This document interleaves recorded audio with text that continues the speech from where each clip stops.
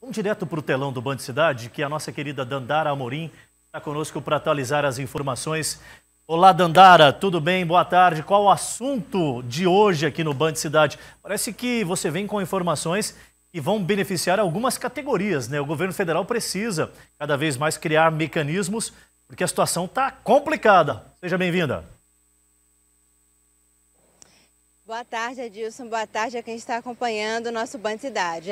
O Ministério de Trabalho e Previdência, nessa semana, divulgou um calendário para os pagamentos do auxílio dos caminhoneiros e taxistas, né? São categorias que vêm sofrendo pela alta dos preços dos combustíveis. Os pagamentos vão ser em dobro agora em agosto, porque vai se referir ao mês de julho, né? A gente tem esse mês de julho e agosto serão pagos os caminhoneiros a partir de 9 de agosto, os taxistas a partir do dia 16 de agosto, né? A gente conversou com alguns caminhoneiros também, alguns taxistas, e gravamos com o seu José e com o seu Eduardo para falar um pouco desse benefício liberado pelo governo, né? Vamos assistir. A nossa categoria ela vem sofrendo muito ao longo de uns 5 anos para cá, advinda da concorrência desleal dos aplicativos que não teve controle. O táxi ele tem um quantitativo e os aplicativos não há um controle. Então é uma competição que a gente tem muita dificuldade, que a gente paga muitos impostos. Junto com isso veio a pandemia. Nós trabalhamos aqui, especificamente aqui na Rodotáxi, com o intermunicipal, fazendo viagens para os municípios do estado de Rondônia. E nós ficamos trabalhando mais de 6 meses só com 2 passageiros, que dificultou muito. Muitas colegas passaram por uma dificuldade muito grande, até entregar o veículo e acumulou dívidas. Vai ser suficiente para sanar as dívidas dessa situação? Não. Mas vai dar uma pequena contribuição, uma pequena ajuda para que a gente possa desafogar. São 5 meses de quem poder conseguir estar apto, né, para poder receber esse benefício. A gente não conhece como desafogar isso aí. É uma ajuda, um auxílio, mesma coisa que fosse o auxílio do Covid, que foi feito para o Brasil inteiro, para todo mundo de baixa renda.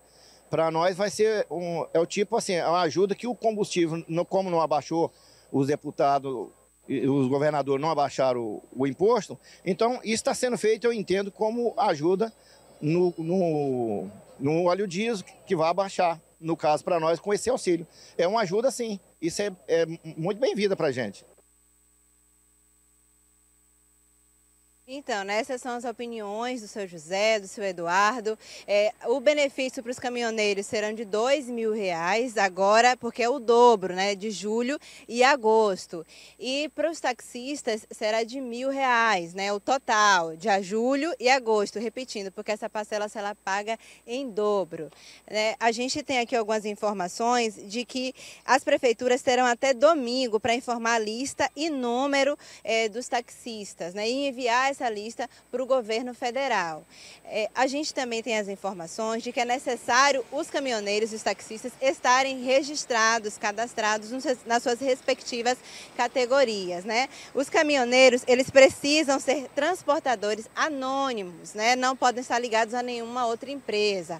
Esse cadastro, deixa eu olhar aqui o nome da instituição, Adilson, é o Registro Nacional de Transportadores Rodoviários de Cargas. Eles precisam estar cadastrados nesse registro até 31 de maio. E os taxistas também precisam estar com as concessões em dias, alvará e também um cadastro da prefeitura, né? Tudo certinho, com os documentos certos. Esses caminhoneiros e taxistas poderão receber esse benefício, né? Os caminhoneiros, repetindo a informação, vai receber 9 de agosto e os taxistas dia 16, né? Para mais informações, Edilson, estou aqui nas ruas de Porto Velho. Eu volto contigo aí do estúdio.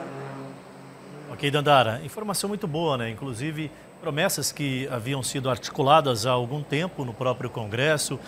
O próprio presidente da República tinha propagado essa possibilidade através do Ministério da Fazenda e agora começa a ser executado. Para ter uma leve noção, cerca de 900 mil caminhoneiros no país vão ter direito e vão receber aí esses recursos que a Dandara acabou de passar para nós. Sem contar também a outras modalidades, né, que precisam desse incentivo, até porque imaginem vocês, óleo diesel com o preço que está, a gasolina com o preço que está, mesmo com a redução dos valores, ainda inviabiliza muitas das atividades deste segmento. Com tudo isso, está falando da casa de quase 100 bilhões de reais que serão colocados no mercado entre Auxílio Brasil com aumento, auxílio caminhoneiro, taxista e por aí vai. O otimismo começa a ser sinalizado no nosso país em termos da questão do restabelecimento da nossa economia. Dandara, muito obrigado pelas informações. Se quiser complementar com algo mais, fique à vontade.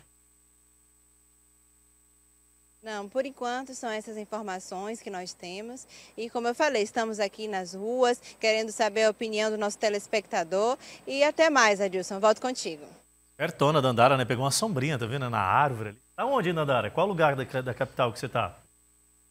Exatamente, hoje estamos na sombrinha, exatamente, o nosso cinegrafista aqui, Juarez, a gente está aqui na Jorge Teixeira. Esse Juarez, o pessoal tinha falado, nós vamos lá no posto ali de Candeias, tem um monte de caminhão, né? Como é que é o nome do posto? Carga pesada, eu acho, não sei. Tem um posto bem bonitão lá em Candeias, tem centenas de caminhões, né? A Dandara, vamos lá, Juarez? A Juarez, não, Dandara, aqui tá tão bonito, olha essa árvore, essa sombra. Beijo, Dandara, grande abraço, beijo pra você e pro Juarez, tá? Beijo, tchau, tchau.